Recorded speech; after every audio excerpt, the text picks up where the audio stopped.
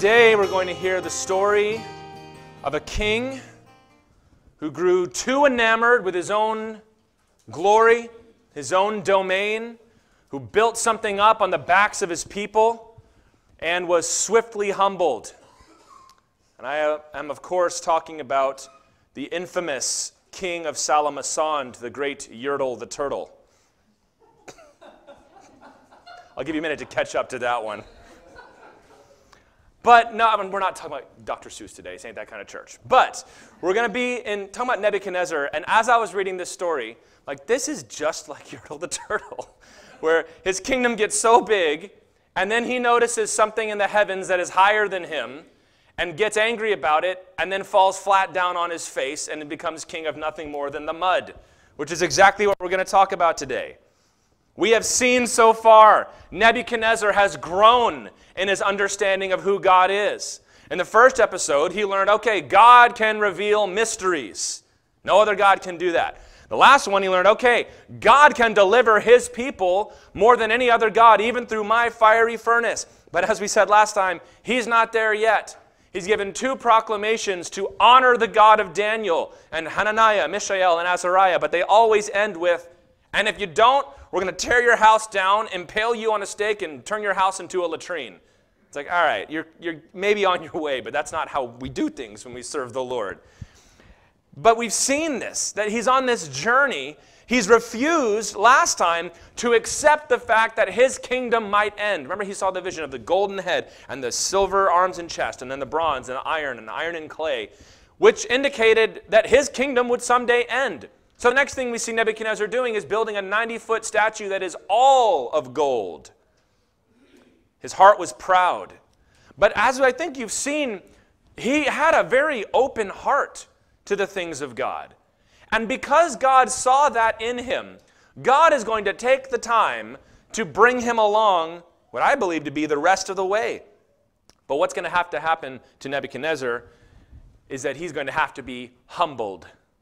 Now, how do you take a man who stylizes himself as the King of Kings, who has conquered the known world at the time, and is creating wonders of the world in his own city? How do you humble a guy like that? Well, the answer is you make him think he's a cow for 7 years. It's okay to laugh at this story. You're supposed to laugh at this story. You're supposed to see this and think, how ridiculous! The great king mooing around on the back 40. But pride is not just the domain of kings and billionaires and superstars. Pride is something that tests each and every one of us. And sometimes people that have nothing can be the most prideful people because they've never had to actually do anything. Therefore, what I could have done is just about infinite. We've all met people like that, right? Watching the ball game, if that was me, I would have hit 55 home runs by this time, and oh, but you never played. Yeah, but if I did, it would have been great. God sees that. God knows what's up, and God will not be mocked by you or by me. So in the words of the first worship song I ever learned to play on guitar, humble thyself in the sight of the Lord. So let's look at this, verses 1 through 3 of chapter 4. And we have here the opening of a letter or a decree. King Nebuchadnezzar, to all peoples, nations, and languages that dwell in all the earth, peace be multiplied to you. It has seemed good to me to show the signs and wonders that the Most High God has done for me. How great are his signs, how mighty his wonders. His kingdom is an everlasting kingdom, and his dominion endures from generation to generation. These 3 verses in the Septuagint, which is the official Greek translation of the Bible, are included with chapter 3. They're tacked on to the end of the story of Shadrach, Meshach, and Abednego, but the older Hebrew versions and the way it's translated in English as well, places us at the beginning of chapter 4, and that's the proper way to do it, because we see we're beginning something new. He's addressing all peoples, nations, and languages. He's going to tell this next story in the form of a proclamation. And it's entirely possible, and I believe likely, that what you have here is Daniel included a copy of this proclamation in his manuscript when he was putting it together. He greets his subjects, all peoples, nations, and languages. So not even just his subjects, but the subjects beyond his kingdom. He says, peace be multiplied to you, which is a very Semitic greeting. The Hebrews say shalom, which means peace. The Arabs say salam, which also means peace. You can hear the relationship between those two words. So, peace be multiplied to you. And he's going to declare the purpose of what follows, which is to give his testimony. It seemed good to me to show the signs and wonders that the Most High God has done for me. And Nebuchadnezzar writes this at the end of the story, of course. So at the beginning, he frames the lesson for us. So what Jesus would do this sometimes with his parables. What we're supposed to learn from this chapter is written right here in verse 3. And it's put in poetic form. How great are his signs, how mighty his wonders. So that is we call them Hebraisms because it's related to Hebrew, but it's for any kind of Semitic poetry of the time. We in English poetry look for rhyme, we look for meter, we look for certain forms. They had something that was called Semitic parallelism, which is each pair of lines would either build on each other, contrast each other, or basically restate the same purpose over again. So, how great are his signs, how mighty his wonders. It's the same thing, but with different words. His kingdom is an everlasting kingdom, and his dominion endures from generation to generation. So that is why in most of your newer translations, verse 3 is in a separate format in poetic lines, because that is how it was written. And that's what we're supposed to learn. First of all, that God does great miracles. And second, that his kingdom will endure for all generations. He calls the Lord the Most High God. This is in Aramaic. This is Eloha Eli. It's very similar to how Abraham would refer to the Most High God, except that was Hebrew. It was El Elyon. Maybe you've seen the Lord referred to as Elyon before. It means highest or most high. And I wish I could take some time to get into this. Maybe we will another time. But what it seems like by calling God the Most High, if you're familiar with various cultures and their mythologies and their pantheons, they would have their gods. Then there would usually be like gods above those gods. So the Greeks had, Mount Olympus, and they had the Titans. And then above that, there was always like this supreme, highest, untouchable, inaccessible deity that rules over all things. So the Greeks had that. The Hebrews had that, or not the Hebrews, but the Semitic cultures in this time had that. The Norse gods had that. And it seems like by calling him the Most High God, he's saying, forget all these petty little things that we thought were something. I'm worshiping the highest, the Eloha Eli. In Acts 17:23, what does Paul say when he shows up to Athens? He says, I see that you are very religious. I even saw an altar to the unknown God. And that's who I want to declare to you.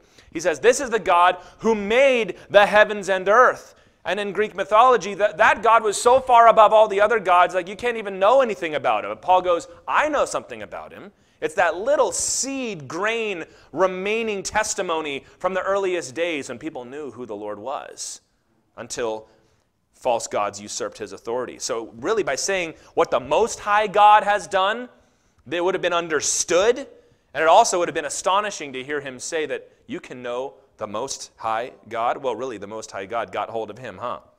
And that is how we ought to conceive of God, as the one who is above everyone and above everything.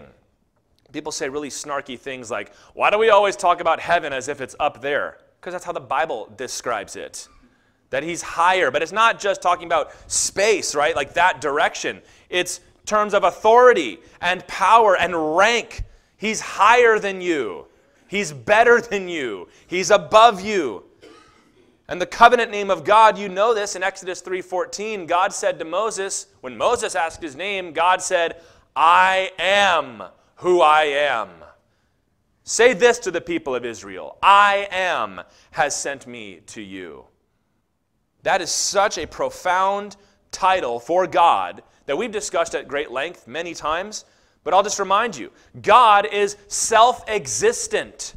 This characteristic of God is called aseity, A-S-E-I-T-Y, aseity, meaning God depends on nothing for his existence. There never was a time when there was not God. So to try to think of God as floating around in space is wrong. God made space. God made time. God made everything that you see.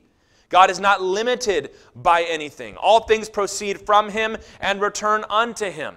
I would add also, Philippians 2:9 tells us that Jesus Christ is the one that has received all that glory from the Father. He also has the name that is above every other name. So it's not just the Old Testament God as if they were separate from one another. It is the holy triune I am himself. The covenant name was probably pronounced Yahweh. It's sometimes been vocalized as Jehovah. As long as you understand what he's saying, that matters. That every other god, they look, oh, well, Athena came because Zeus had a headache, and then they cut his head open, and out came Athena and Apollo. Well, my God didn't come about that way. My God never came about. My God was and is and will be. You see why in Revelation when it talks about Jesus who was and is and ever will be, that's a reference back to the aseity of God, the covenant name of God. Therefore, what's the point here? It is wise to be humble before a God like that. The fear of God is the beginning of wisdom. So we come to the beginning of chapter 4, and we see this very appropriate acknowledgement of God as Most High, bowing down to the Lord of the Hebrews, coming off of this chapter where he threw some people into a fiery furnace for not bowing down and worshiping his golden statue. So what happened? What happened in between chapter 3, verse 30, and chapter 4, verse 1? That would cause this guy, of all people, to say this. Well, he's going to tell us. Chapter 4, verse 4, and we'll read down to verse 18. I, Nebuchadnezzar. So Nebuchadnezzar wrote some scripture. How about that? Was at ease in my house and prospering in my palace. I saw a dream that made me afraid. As I lay in bed, the fancies and the visions of my head alarmed me. So I made a decree that all the wise men of Babylon should be brought before me, that they might make known to me the interpretation of the dream. It was like deja vu, huh? Then the magicians, the enchanters, the Chaldeans, and the astrologers came in, and I told them the dream, but they could not make known to me its interpretation. At last, Daniel came in before me. You get the idea that he wanted Daniel right away, but maybe Daniel was on a business trip, who knows. He who was named Belteshazzar, after the name of my God, and in whom, meaning Daniel, is the spirit of the holy gods. We'll come back to that. And I told him the dream, saying, O Belteshazzar, chief of the magicians, because I know that the spirit of the holy gods is in you, and that no mystery is too difficult for you, tell me the visions of my dream that I saw and their interpretation. The visions of my head as I lay in bed were these. So this is different. He can remember the dream, and he's willing to share it this time around, not like chapter 1. I saw and behold a tree in the midst of the earth, and its height was great. The tree grew and became strong. Its top reached to heaven, and it was visible to the end of the whole earth. Its leaves were beautiful, and its fruit abundant, and in it was food for all. The beasts of the field found shade under it, and the birds of the heavens lived in its branches, and all flesh was fed from it. I saw in the visions of my head as I lay in bed, and behold, a watcher, a holy one, came down from heaven. He proclaimed aloud and said thus, chop down the tree, and lop off its branches, strip off its leaves, and scatter its fruit. Let the beasts flee from under it, and the birds from its branches. But leave the stump of its roots in the earth, bound with a band of iron and bronze, amid the tender grass of the field. Let him be wet with the dew of heaven. Let his portion be with the beasts and the grass of the earth. Let his mind be changed from a man's, and let a beast's mind be given to him. And let 7 periods of time pass over him. The sentence is by the decree of the watchers, the decision by the word of the holy ones, to the end that the living may know that the Most High rules the kingdom of men, and gives it to whom he will, and sets over it the lowliest of men. This dream I, King Nebuchadnezzar, saw, and you, O Belteshazzar, tell me the interpretation, because all the wise men of my kingdom are not able to make known to me the interpretation, but you are able, for the spirit of the holy gods is in you. Okay, familiar story. Once again, King Nebuchadnezzar is afflicted with dreams. Once again, he calls for his Chaldean advisors. Now we say, why would he listen to them? Well, remember, these guys had a wide range of responsibilities, and they were not totally useless, although when it came to matters of the Spirit, as we discussed, they were, which is why, again, they are helpless. And he calls for Daniel. Now he calls him Daniel, and then he clarifies his Babylonian name was Belteshazzar. So it's interesting because we see that Nebuchadnezzar refers to Daniel by his Hebrew name, which is an incredible mark of respect and honor. But when he's making a proclamation to the rest of the nation, they would have known him as Belteshazzar, just as they would have known Hananiah as Shadrach, and so on. And he has this vision of a great tree that grows with its heights up to the heavens. Its branches stretch out over the earth. Similar language, if you look at the Aramaic here, to how they describe the firmament in Genesis being spread out over the earth.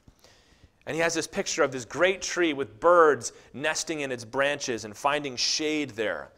Ezekiel 31 verse 6 makes a similar comparison to Assyria. It says the Assyrian Empire was a great tree, and the birds made nests in its branches. Jesus in Matthew 13:32 says that the kingdom of heaven starts out as a mustard seed, but then it grows into a great tree, and the birds dwell in its branches. So knowing the book of Daniel sheds a little bit of light on what Jesus is talking about, because he says it starts small, but it's going to grow and cover up everything, just like the rock that broke the statue and became a mountain.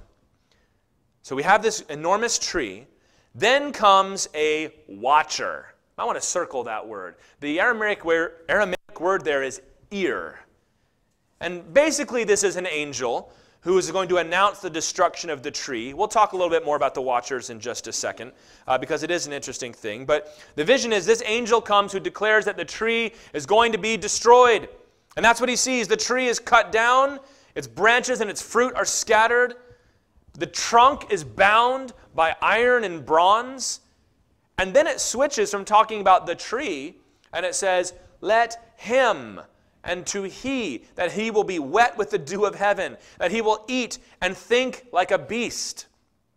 And it says in verse 16, for 7 periods of time. This is the Aramaic word idan, and it means a time. Usually it refers to a year, but it is broader than that, which is why it translates it time. So in chapter 7, verse 25, it'll say that the Antichrist will rule for time, times, and half a time, which we've all basically interpreted to mean 3.5 years. So 7 times, same word here, probably 7 years, but it is a little more flexible from that, more flexible than that, so it doesn't have to be specific. And it says there, this is such an interesting verse in verse 17, this sentence is by the decree of the watchers. This is the only book in the Bible that refers to the watchers. It also calls them holy ones. And it says, they have declared and decreed that this will happen so that the whole world will know that the Most High, that's Jehovah God, is the King of Kings who sets up and tears down rulers. So what is this decree of the watchers? Now, many people want to do the wrong thing with this. A lot of the intertestamental period literature, so the books of Enoch and so on, talk an awful lot about the watchers. And they have all of these very fanciful interpretations about them. But here's the problem. They got that from Daniel, and that is not Scripture. So the idea that Daniel was, I've heard this, was pulling from a common understanding of who these things were. No, actually, he is the first one to state this. And then a whole interesting theology came from that is never repeated anywhere else in your Bible. So a lot of people say the best way to understand Daniel is to understand the stuff that came later.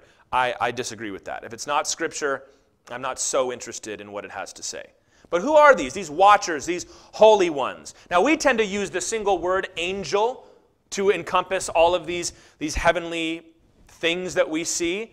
And, we have a very clear picture. An angel is basically a guy who has wings, or maybe a fat little baby with, wings fluttering around. And, But the Bible, as we've talked about this before, angels are radical in the Bible. This is even like an online meme now. They're like, what we think about angels, what the Bible says about angels. The wheels within the wheels and the eyes. And remember the one that said, the angels were here, but their spirits were in the wheels? from Ezekiel, like, what does that mean? I don't know. That's just what it says. And whenever somebody in the Bible sees these things, they fall down on their face and freak out. That's why the first thing an angel always says is what? Fear not. Don't be afraid. Because you might be afraid by 4 faces and 6 wings, and some of them have hooves, and the face of a lion and a bull and an eagle and a man. And sometimes angels are described as men, but here it's just called a watcher, a holy one. And it says that they have basically a group that can make decrees. Oh, we see this elsewhere in the Bible as well. In 1 Kings 22, the Lord says, gathered all of his heavenly hosts together. Heavenly host is a very common phrase to describe angels. And he said, we need to bring judgment on Ahab. Who has any ideas? One said this and one said that. And then one angel said, I will be a lying spirit in the mouth of his prophets to send him off to battle. And that's the plan they went with. That is such a cool little insight into how God does things. Job also talks about the sons of God, the angels coming together before him. So we see that apparently there is a council of angels that God includes when he makes decisions. And we say, is God allowed to do that? Well, he listens to you when you pray. So God delegates authority. That Daniel talks an awful lot about that, actually. We're going to see this later on, that just as God has delegated authority to man in the physical, he's delegated authority to angels in the spiritual. So it seems to me that God decided, okay, we got to do something about Nebuchadnezzar. What are we going to do? And the watchers, the ones that watch the world, it's not a complicated idea, right? The angels came together and they said, here's what we're going to do. We're going to make him think he's a cow for 7 years. God goes, all right, I like that plan. Let's go with that. Psalm 82 talks about this whole idea. In Psalm 82, verse 1, it says, God has taken his place in the divine council. In the midst of the gods, he holds judgment. I say, oh, some translations say, oh, not gods. It says elders. It doesn't say elders. It says gods. Elohim is the word it uses. Verses 6 and 7 of that chapter, the Lord says to them, you are gods, I said, sons of the Most High, all of you. Nevertheless, like men you shall die and fall like any prince. That is one of the most trash-talky psalms in the Bible. It says God sits down with this divine council. He says, I said to you, you are gods, meaning I gave you authority over the nations to rule over these things and to administer my kingdom. But the middle of that psalm is all about, but you didn't do a good job. Instead, you took all the authority for yourself and had them start worshiping you instead of me, which is why the Lord says, I said you are gods, but you shall die like men. That's so cool. That God says that to these usurping, sinful, fallen angels. He goes, oh, you think you're something, right? You think you're better than men because you can't die? Guess what? Your time is coming too. There's this whole window that we get in the book of Daniel to what happens behind the scenes. Christian, don't ever be embarrassed by the words angel and demon. That's a biblical thing that you need to keep in mind, or else you're going to be deceived. In any case, the lesson here is that God is watching. The Lord sees your pride. God is not aloof in the sky. This is an enlightenment idea that we still hold on to, that God is so much bigger than us. Why would he pay any attention? Well, that's what David said in Psalm 8. But David knew he still gets involved. God intervenes in the world. God participates. He observes and he cares. You say, why would God care? Well, why do you care about what your little babies are doing? You know, children do stuff that you would never spend any time doing. You're not going to sit there and play with the box while you got something cool over there, but you do it because you love your kids. If you've ever created something artistically, a painting or a book or a poem or a song, you get invested in it. You care about it. Kings care about their kingdoms. So, your pride is a matter of concern to heaven. Paul told us in Romans 12:3, by the grace given to me, I say to everyone among you not to think of himself more highly than he ought to think, but to think with sober judgment, each according to the measure of faith that God has assigned. I love that, sober judgment. We've talked about it before. Drunk judgment is bad judgment, isn't it? High judgment is bad judgment. Oh, I'm so sorry, I would never have done that. I had one too many. Yeah, that's called drunk judgment. He says, you look at yourself with sober judgment. Now, somebody who is drunk, he thinks he can beat up the whole bar. You all bring it on. I'll take all of you. That's why you got to have friends to pull him back. So Paul is using this analogy and saying, sober judgment. Don't think too much of yourself. That's the analogy Paul used. If that bothers you, I'm sorry. That's what Romans 12 says. If you are thinking of yourself spiritually like a drunkard thinks about himself physically, you will overinflate your own importance. Groups do this a lot. We'll look at it this way. Groups will do this. Because a lot of times we think of a proud person as kind of this lone ranger, I'm better than all of you. And yeah, those people exist. But a lot of times we'll have pride amongst ourselves. People in my country are better than everywhere else. Not just I love my country and I don't want to live everywhere else. We're just a step above the rest of them. They don't know what they need. It's up to us to determine what they need. Our ethnic groups, you get together and sometimes you say it loud, sometimes you say it quiet, but people are like, I just can't stand X, whatever the group is. I just can't stand these people, and we're supposed to all get along, but we're better than them. I'm tired of acting like we're not better than them. I'm tired of let them be above us, or I'm tired of bring them along. That's messed up. It's pride. Or your profession. Whatever your job is the most important job, and people that don't do this, they're just beneath everybody else. I'm ashamed to say it, and I don't do this, but pastors will do that. Pastors will get together and talk. Really, if you want to know God, you got to be a pastor. And if you're not, you can come along, but really, this is what it's. If they really loved God, then they would all join the ministry, like I did, that's messed up. We shouldn't do that, right? That's not good. Or whatever your thing is, whether you're an accountant or a lawyer or a politician, it's like, this is where the smart people go. This is where the good people go.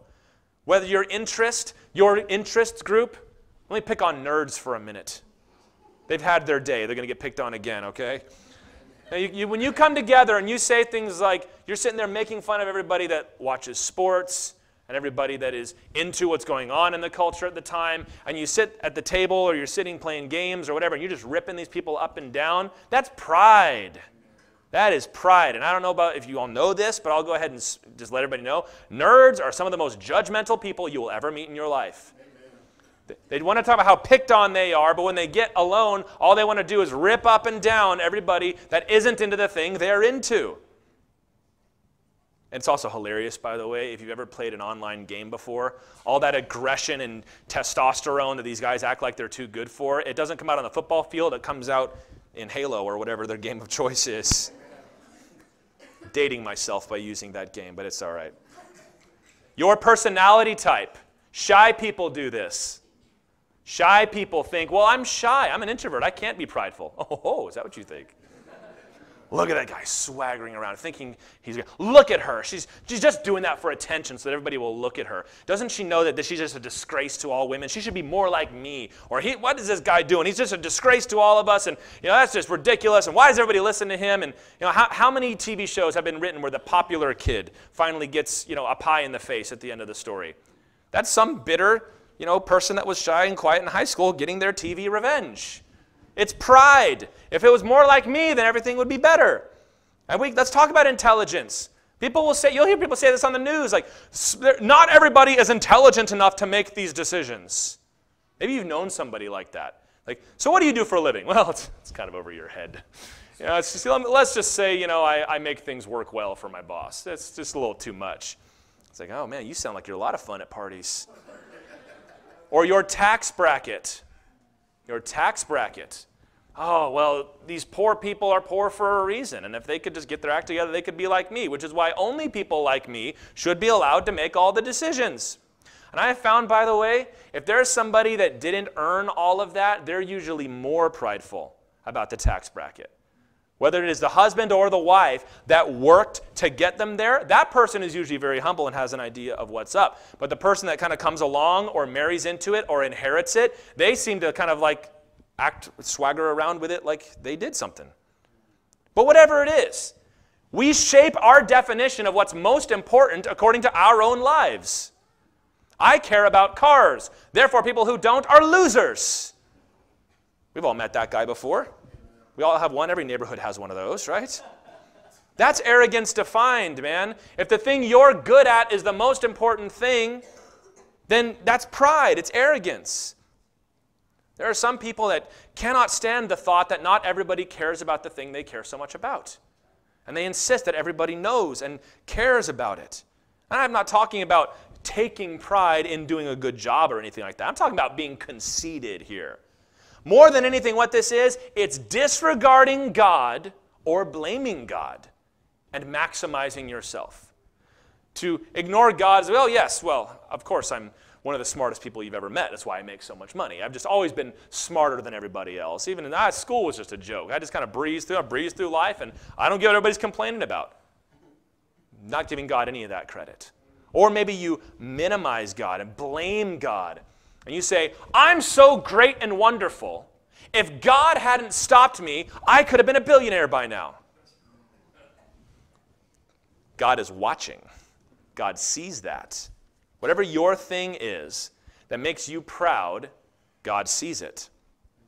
Verse 19, then Daniel, whose name was Belteshazzar, was dismayed for a while, and his thoughts alarmed him. I have been in counseling situations, talking to folks after church, and they tell me something, and my thoughts alarm me.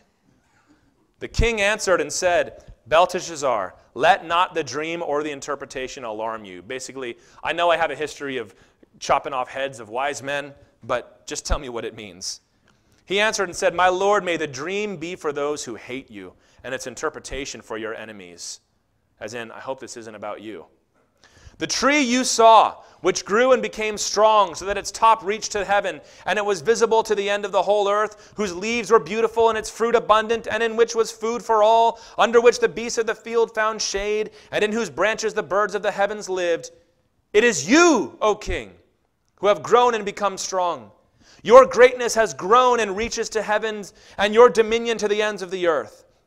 And because the king saw a watcher, a holy one, coming down from heaven and saying, chop down the tree and destroy it, but leave the stump of its roots in the earth, bound with a band of iron and bronze in the tender grass of the field, and let him be wet with the dew of heaven, and let his portion be with the beasts of the field till 7 periods of time pass over him.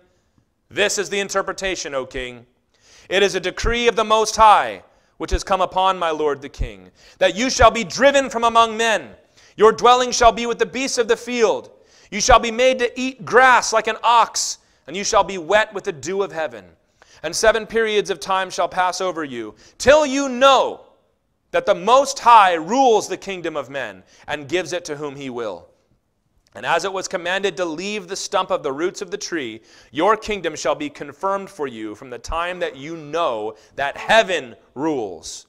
Therefore, O king, let my counsel be acceptable to you. Break off your sins by practicing righteousness, and your iniquities by showing mercy to the oppressed, that there may perhaps be a lengthening of your prosperity. So Daniel hears the dream. Now remember, he is full of the Holy Spirit. And as the way Nebuchadnezzar put it, the spirit of the holy gods is in him. Now this is an interesting translation point because Elohim is the word for gods, but this is the Aramaic version. So one of the interesting things about translating the Hebrew is the Bible uses a plural noun with singular verbs to describe God. So when he says the spirit of the holy gods, it could be translated the holy God, singular. That would be like a capital E, Elohim. But this is Nebuchadnezzar. At this stage of the game, Nebuchadnezzar is a pagan, right? He's a polytheist. So that's why it's translated that way. But here's another thing to ping the pong back here. Holy is not a word that other cultures used to describe their gods. That is a very Hebrew word. Holy, holy, holy. That separation, that distinctness, that moral purity. They didn't think their gods were moral.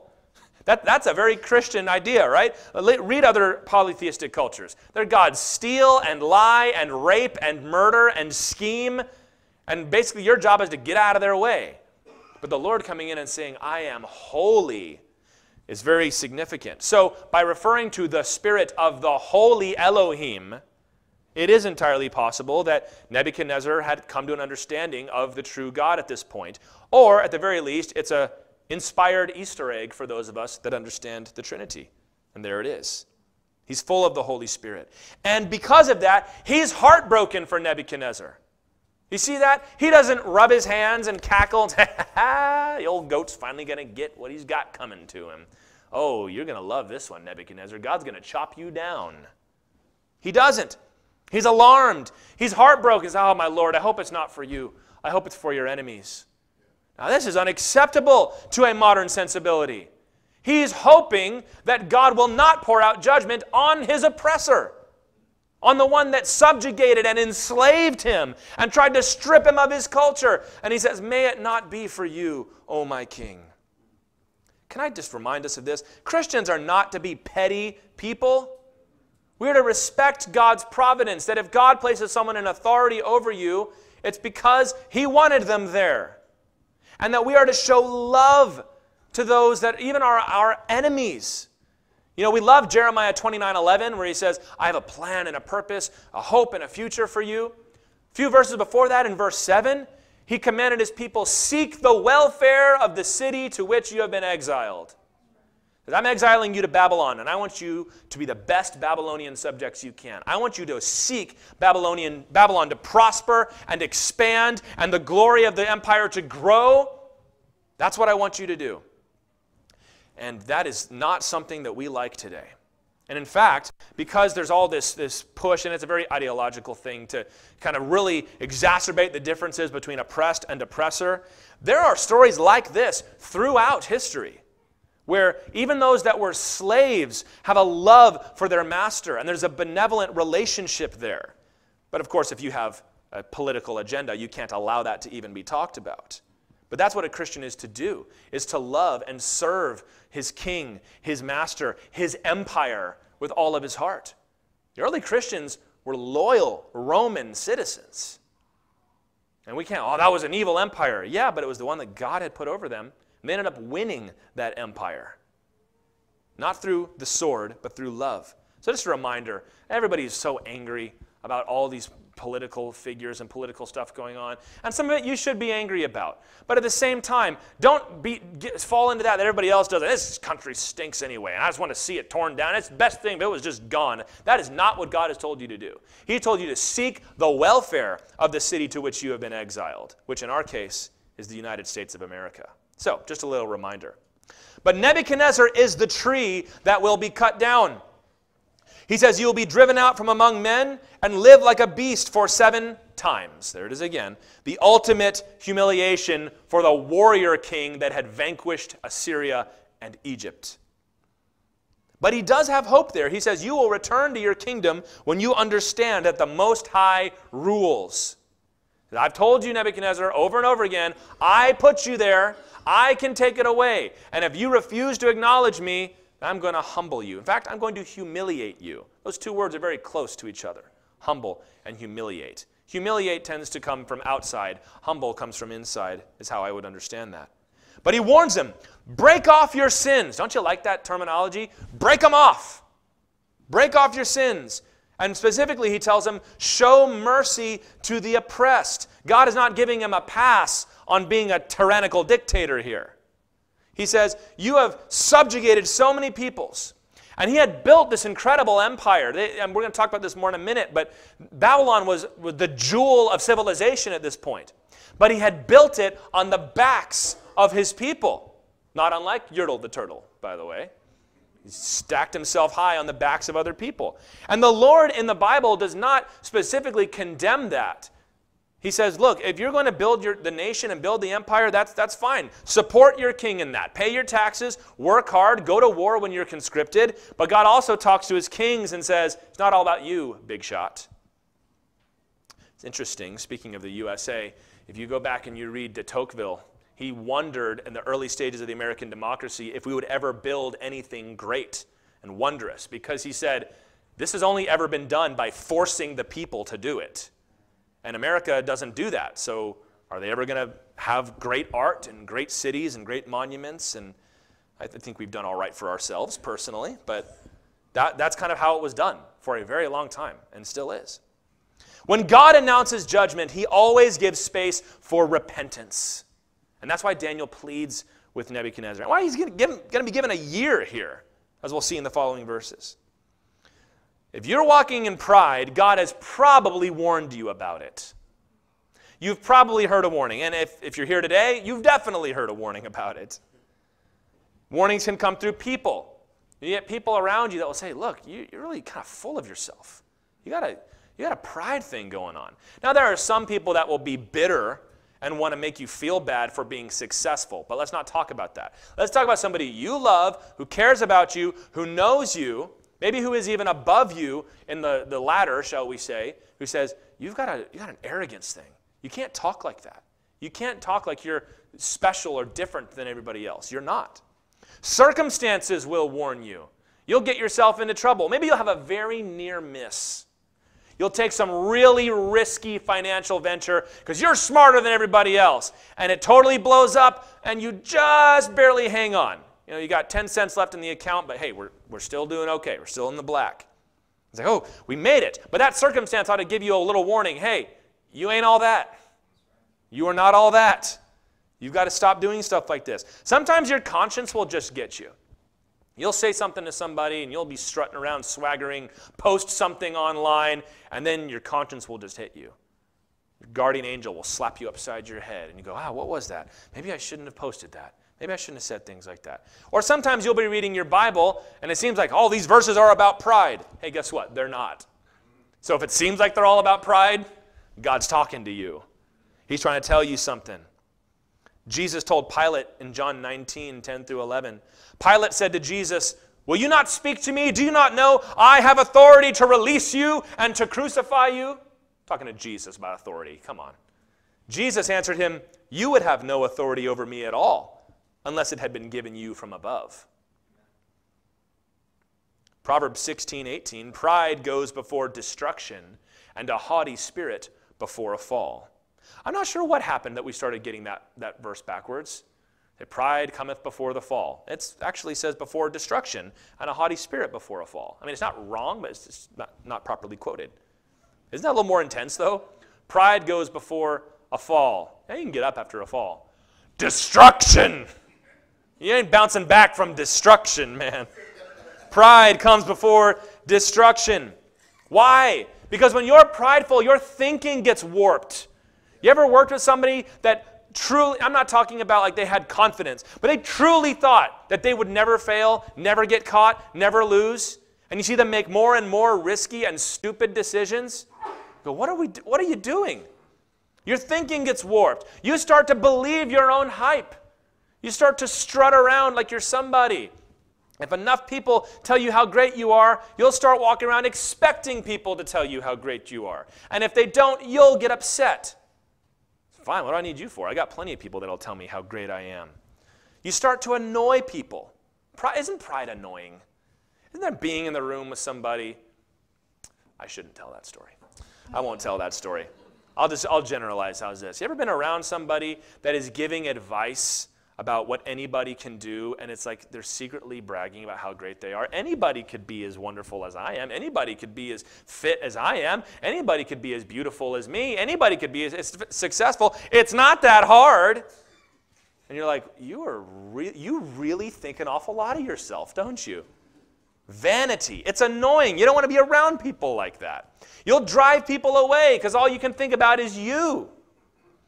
And all the time, here's the dangerous thing that happens. When people start to push you away because they're sick of your pride and call you out on the carpet, you'll start to think, well, they're just too stupid to realize how brilliant I am.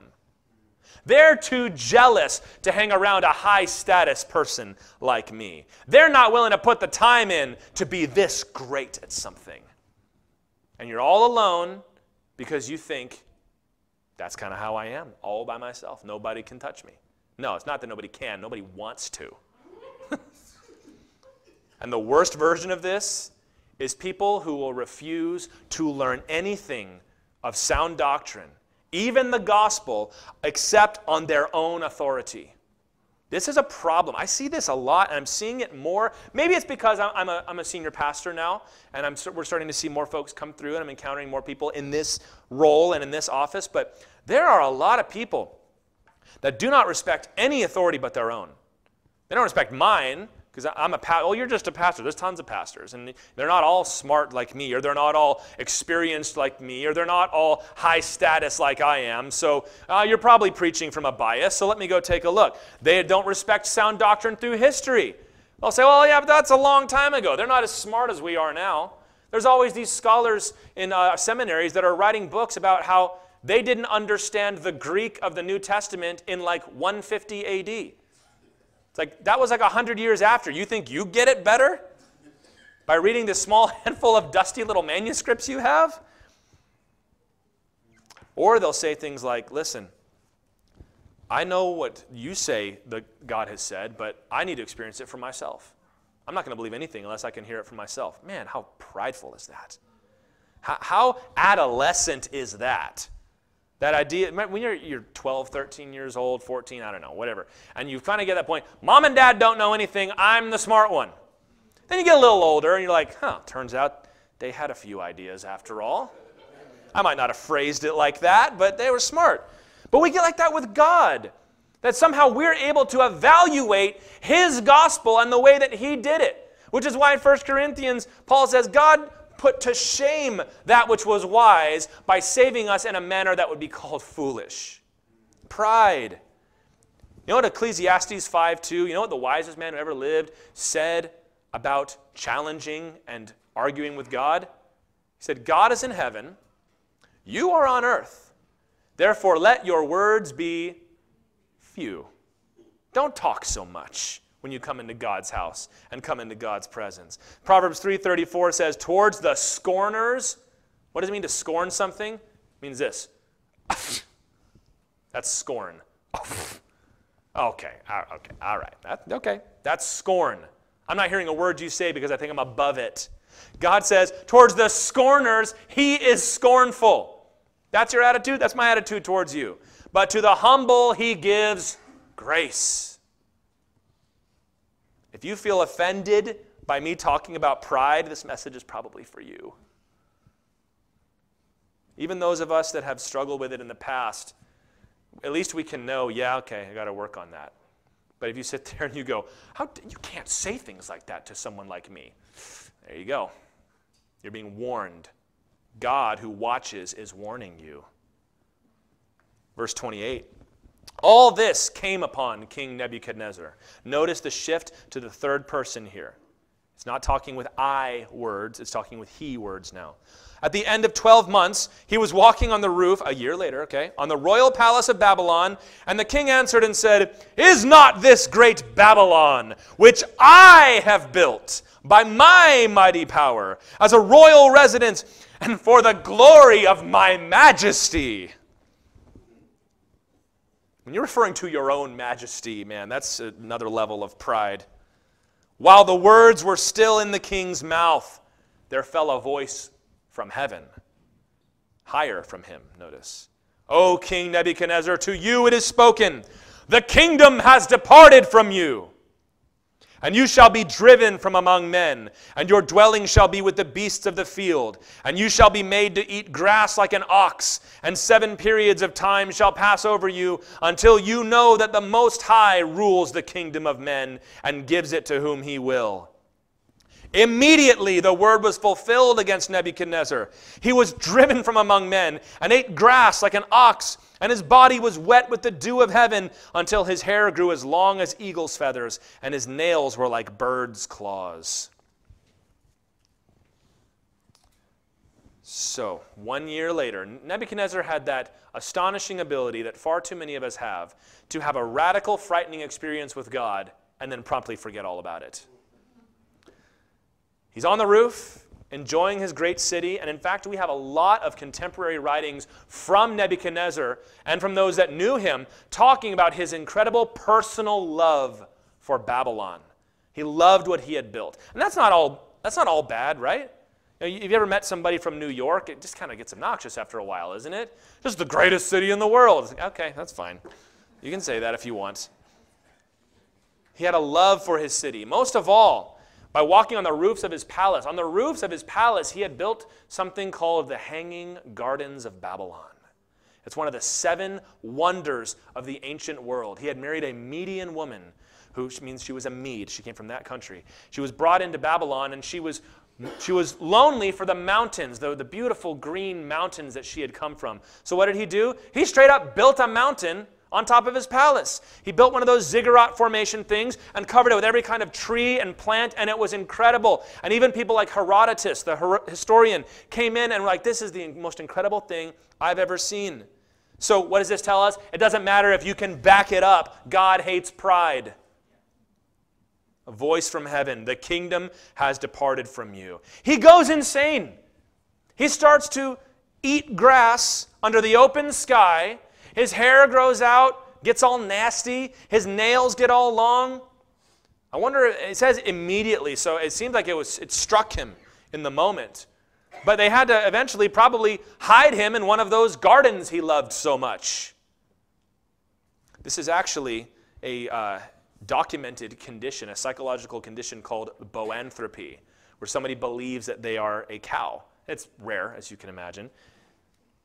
But even if this is that condition, it was supernaturally judged at this point. I was laughing with Catlin. We're having a good time today. It's not too serious, so I can do this.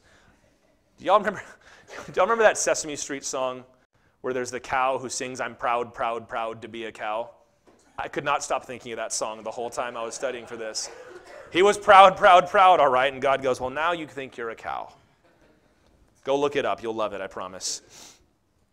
Historically, there is a 3 to 4 year gap in the account of Nebuchadnezzar's reign. Many Bible scholars believe that that is where this would fit.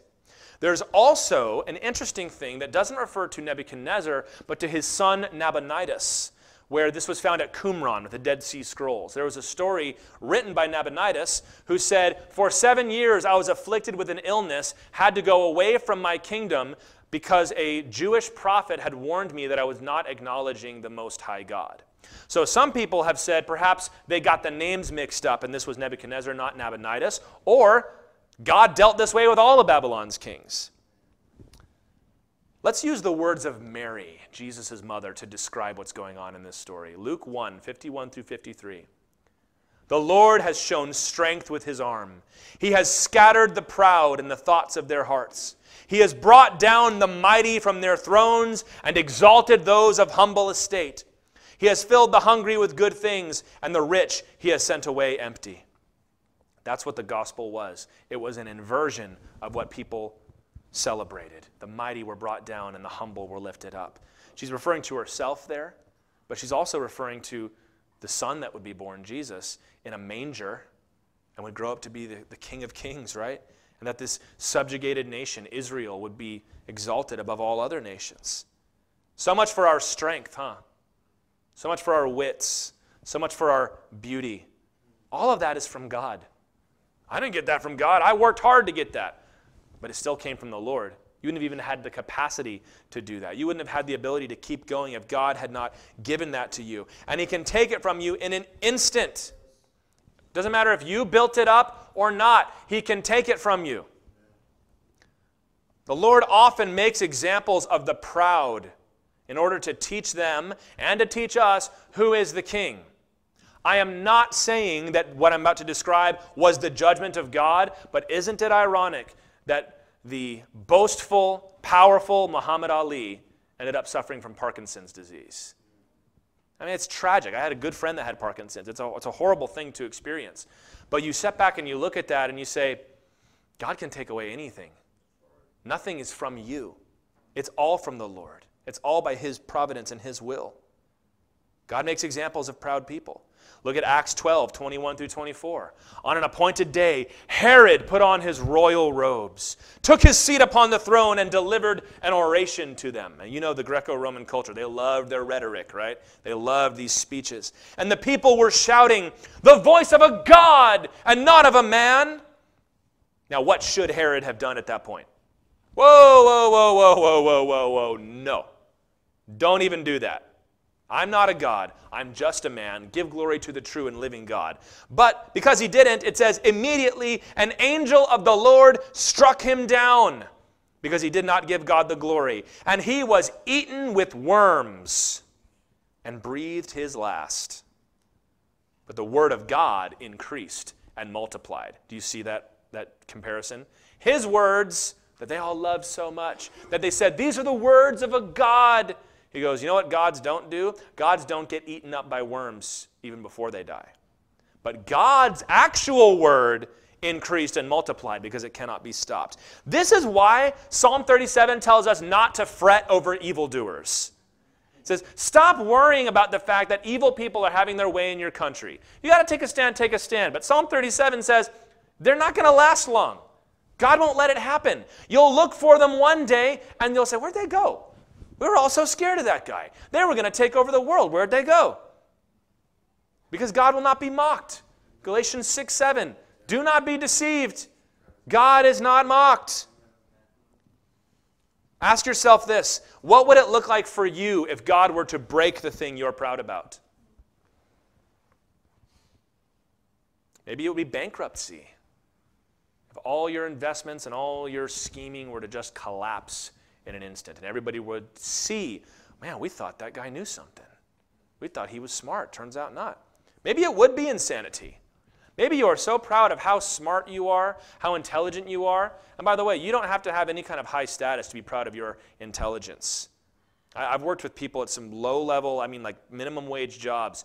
I worked with a guy at Subway who was convinced that he was too smart for Oxford. He told me, he said, I said, where are you going to go to school? He goes, nah, man, I'm not going to college. I looked at Oxford and Cambridge, but it's like, what are they going to teach me? I'm saying, like, you're working at Subway, dude. Now, I was working there too, so no shame, but I wasn't walking around acting like I was too good for all this.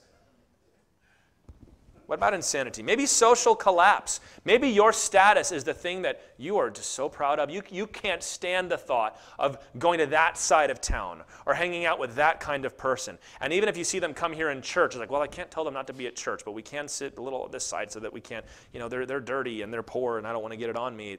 What if it all just collapsed? What if you had nothing?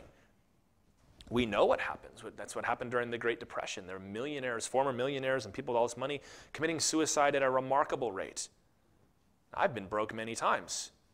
I've had that happen at a much smaller scale, right?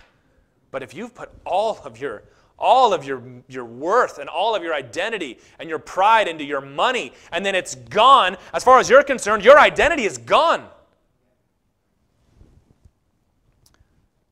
Or maybe some kind of injury. I'll put this out there because I don't know if I've ever heard this talked about, but I feel God putting this on my heart. Guys will do this too, but let's talk about the ladies for a minute. There are some ladies that their beauty is the most important thing about them. They're going to make sure they are seen. They are never going to let themselves be seen unless they are at the top of their game. They're posting things online that they ought not to. They take delight in being an object of lust for other people. The Lord despises that kind of vanity and pride. Pride is not some guy thing. It's not just some swaggering basketball player thing. It has all kinds of different forms. What about an injury that makes it so that now all of a sudden you don't look like you used to anymore? In fact, there's a calamity that happens to all of us where we lose our beauty. It's just called growing up, isn't it? We get older. And you've all met those people that are terrified to grow up and get older. Because if you've defined yourself by the way you look, and now the way you look starts to change, who am I? But here's the thing. God is willing to break anybody in order that he might save them. And I think that's why he's breaking Nebuchadnezzar here. Why does God bother with this guy? Because I think God knows that there's at least a little glimmer of light in his heart. And God goes, I got to break his pride, and I got to break it fast. What do we do? Turn him into a cow. All right, let's turn him into a cow. And sometimes if God knows that somebody, maybe they'll never repent, but what does he do? He breaks them anyway so that those that were admiring them look at them and say, there must be something else. You've got to repent even now, brother or sister, of your pride. You're never too poor or too young or too old or too anything to be prideful. Sometimes you're just proud of what your potential could have been if I had tried.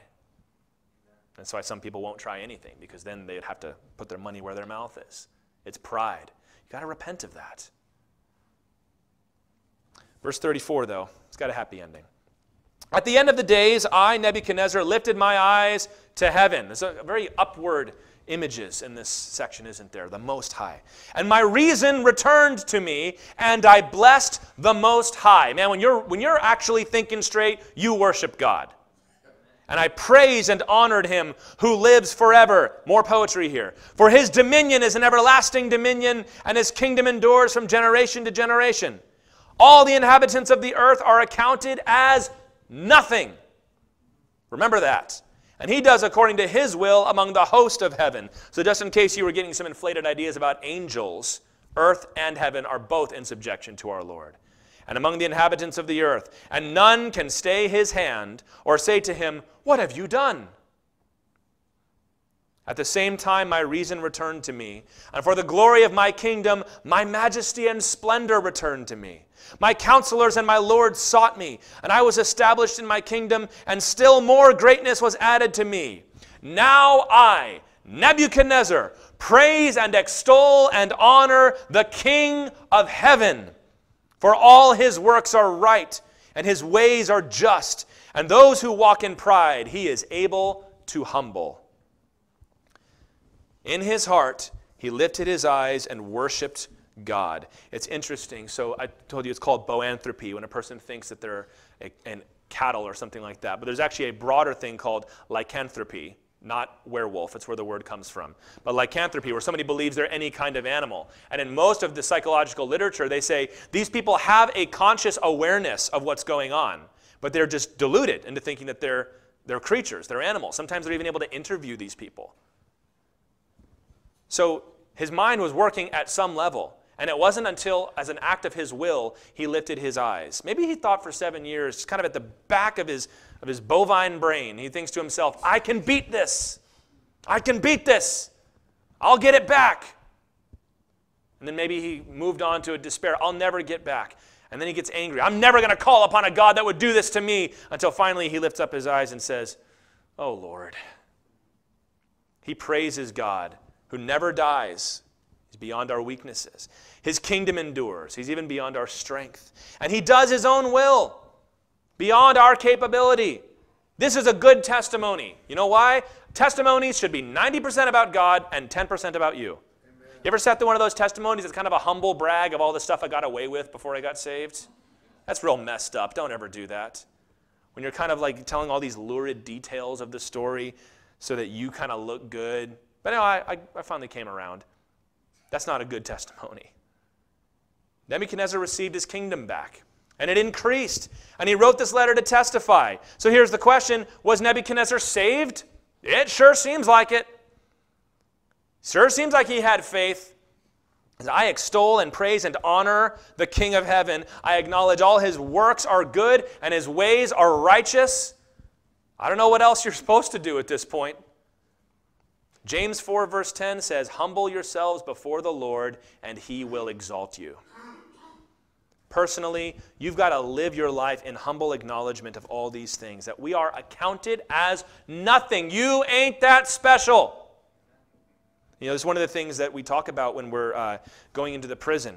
It's like some of these repeat offenders, this criminal mindset is that I am different than everybody else. I can get away with and do things that nobody else can. The rules don't apply for me. Those are for normal people. I'm better than all these other people. But you don't just find that in prison, friends. You find it everywhere. You got to refuse to be impressed with your own puny efforts. We are to be servants of each other. Servants. What did Gail Irwin say? Everybody loves talking about being a servant until somebody starts treating them like one. In love and in sincerity. Not that thing that says, well, I want to be a good Christian, so that means I've got to be a servant of all, so I will go down to these peasants and be kind to them and do some, oh, stop that. We can smell that a mile away. Amen. Don't you know that's true? When somebody's condescending to you and they're trying to act like they're doing you a favor by doing something nice for you, it's like, you know what, just keep your favor. I'd rather you just leave me alone. It's got to be in sincerity. An actual understanding that you actually deserve to serve these people. Philippians 2 verse 3 says, do nothing from selfish ambition or conceit, but in humility count others as more significant than yourselves. Look around at everybody else in this room and say, you're better than me. You're more significant than me. You matter more than me. Because when God gets the glory, man, then he'd be more than happy to exalt you. Because he'll get the glory.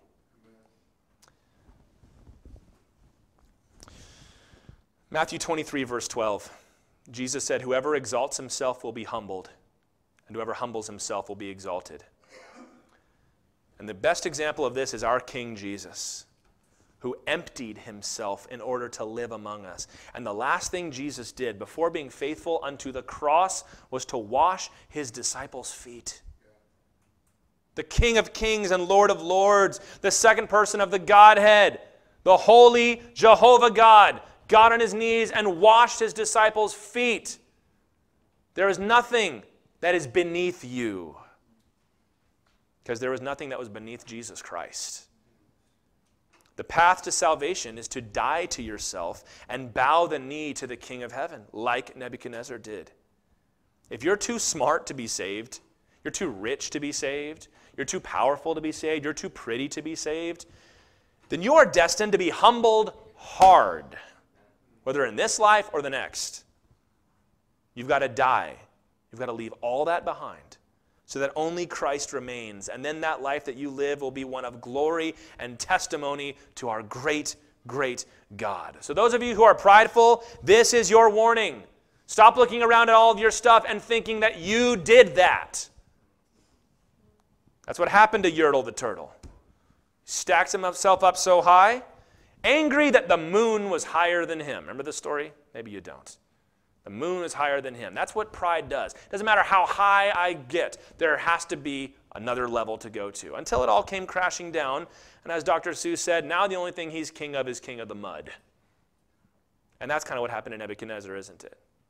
But the good news is that if you lift your eyes to heaven, shut your mouth, except in praise, and put yourself in your proper place before God, then you will be accepted. You might even be exalted in the name of Jesus Christ. Amen.